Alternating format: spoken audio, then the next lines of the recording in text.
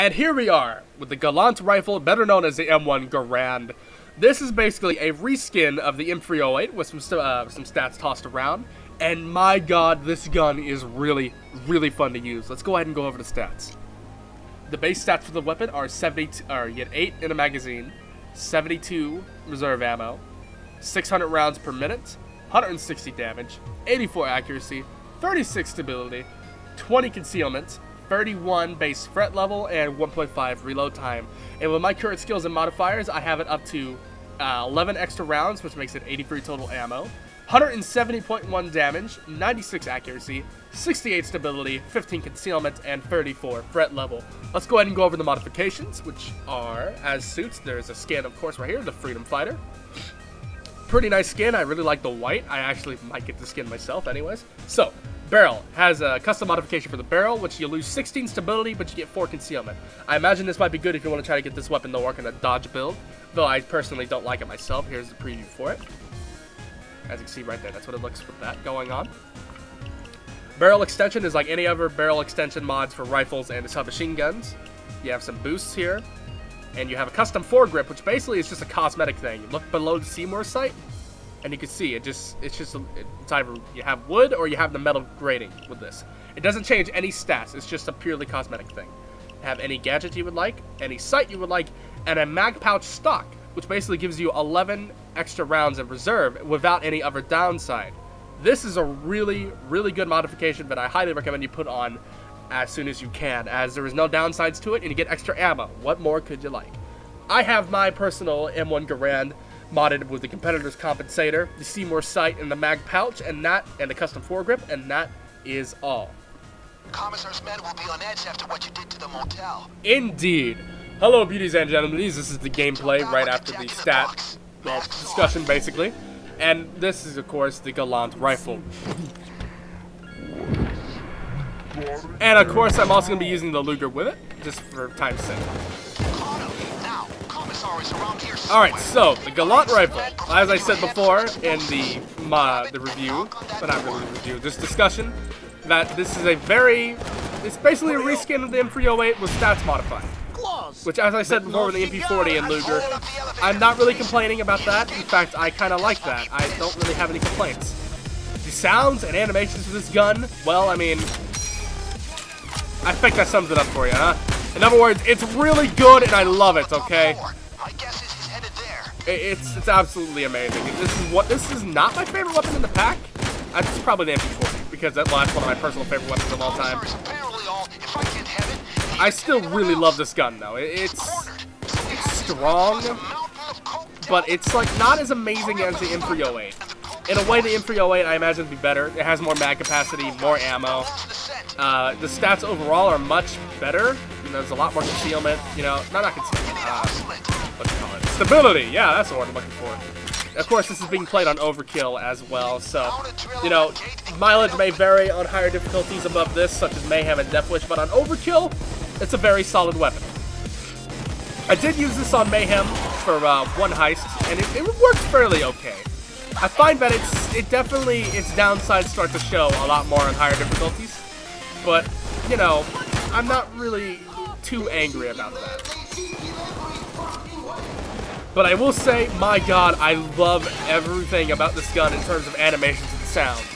It's basically everything I wanted and more. And of course, the dry reload is faster than the actual tactical reload, which I love little details like that, because that's completely right. I mean, you can't just ad-lib that, so this is not how that works. This will probably jam like one more time before we can get through. And I'm still using the push daggers, because I kind of forgot to change them, but whatever. Who cares, right? It's a melee weapon. Be quiet, Commissar. The staircase is blocked off. There must be a way up nearby. Pardon me. Not good for opening doors, I'll say that much. So as I said, yes, mileage may vary in higher difficulties, but as I said in Overkill and below, phenomenal rifle, it really is. And the way I have it modified just kind of gives all the stats, well, except some of them, of course, a good little boost. You know, competitor's compensator, LED combo, and all that sort of stuff. And the mag pouch upgrade, of course, is awesome. You know, no direct, it's just a direct direct upgrade and no downside. Too late, darling. Coming in. Trying to shoot him, but I can't. Yeah, my aim is a little bit off because I was just using the MP40. But you know, hey.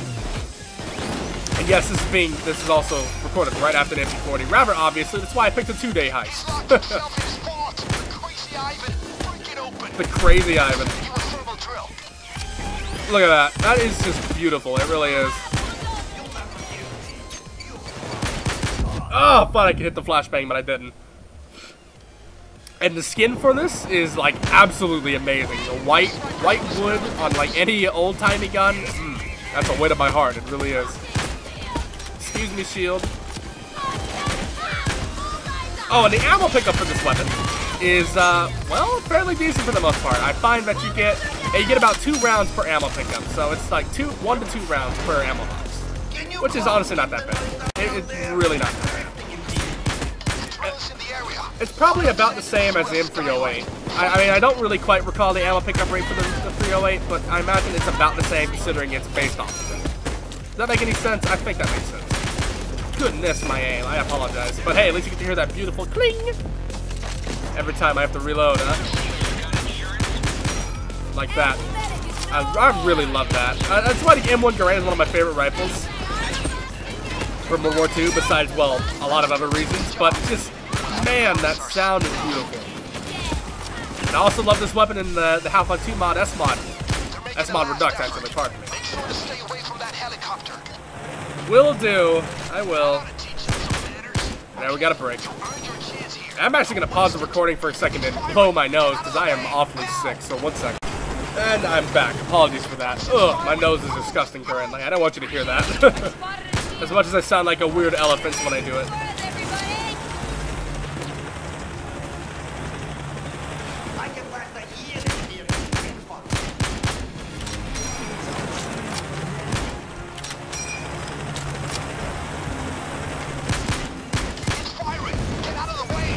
Oh, and of course, another thing I love about this weapon is just the reload is very swift. Even without AI boost, it's really nice and fast. I assure you on that. Pardon me, gotta reload. In a way, you shouldn't even really try to tactical reload with this gun, since it's faster to reload via, well, just a drive reload. So I imagine that's something you could learn with this weapon, just to have a nice, quick reload, but, you know, it's not something you need to use the weapon, but you need to learn to use the weapon, but it's still something nice that you can think about.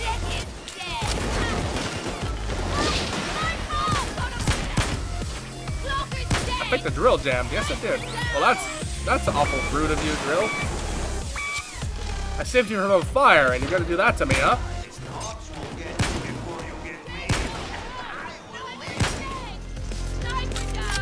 God, I love that reload. It's so good. It's just, I'm really happy with the update for this so far. The only thing I don't like is that they had to change the Lua, but you know, it had to happen at some point, and I imagine BLT and everything will be fixed at some point, so people could stop their whining.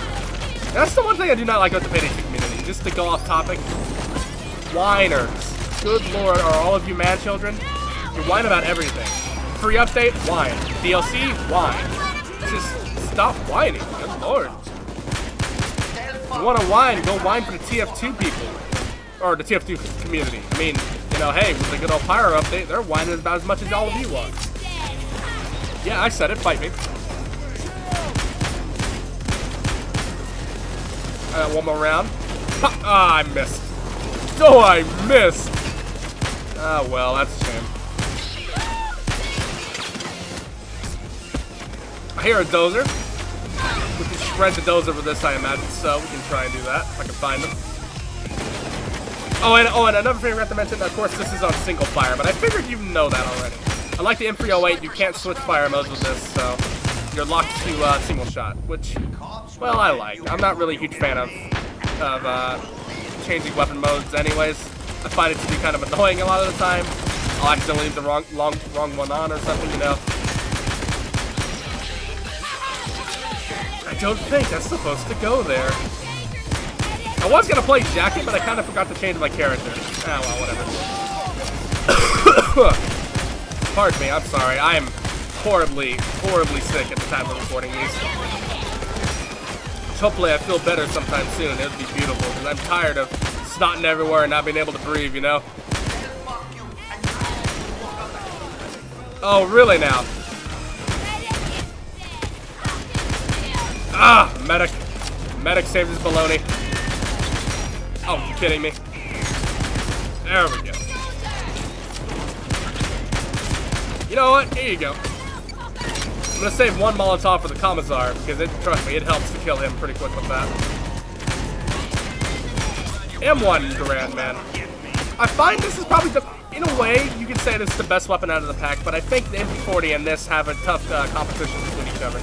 The Luger is also really good, but Desert Eagle kind of outclasses it, and that's a common theme with the weapons, that in a way, the stat modifiers, you know, they're reskins, but typically I find that the weapons that they're based on, except the Swedish K, except the MP40 and Swedish K, usually they're better. So the Desert Eagle and M308, they kind of outclass these weapons in a way, but not to the point where you can't use these without, you know, like actually, you know, like actually detrimenting yourself. I mean, you are in a way, but it's not horribly bad to the point where you have to use the M308. No, you don't have to. You can use this more. In fact, honestly, I'm gonna use this gun a lot more than the M308 because the reload speed is what sells it for me. That's what I don't like about the M308. Is that reload speed is god awful. It really is.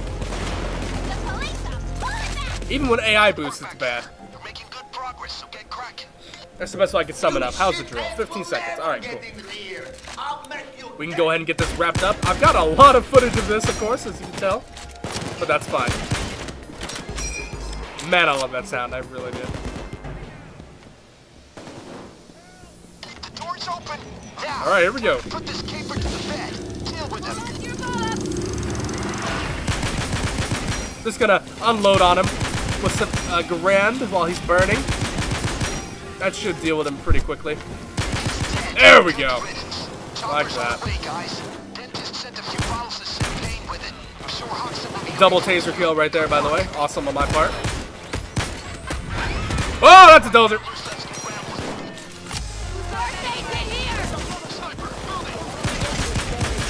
Ooh. Hiding, hiding, hiding. We are hiding. Okay, let me get out of here. There's the chopper. Let's get out of here. Indeed. But I am not going to take any because I just want to get this done. And there we are. That is the M1 Garand weapon review in a way. So there you go. I hope you enjoyed this little mini-series for Payday 2, just showcasing the new weapons. I'm not going to be doing it for every weapon in the game, no. There's plenty of videos on it already. I don't really have the time to do it for the most part. I just wanted to do this for these new weapons because honestly, well, I really like them. And I just want to kind of give some information about it.